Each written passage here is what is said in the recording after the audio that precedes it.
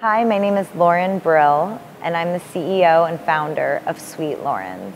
I woke up one morning and the lymph nodes in my neck became very swollen.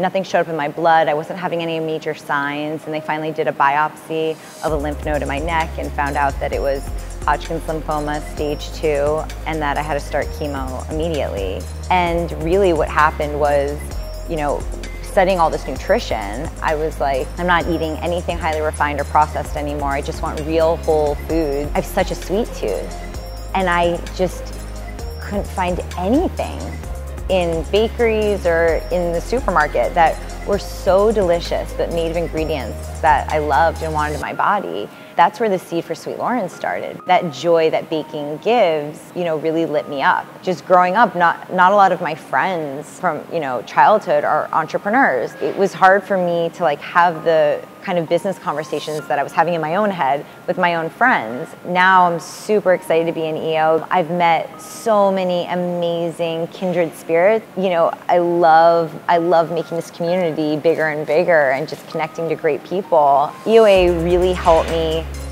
A, have a support system, B, find mentors, and help me just build, in the monthly goals and steps.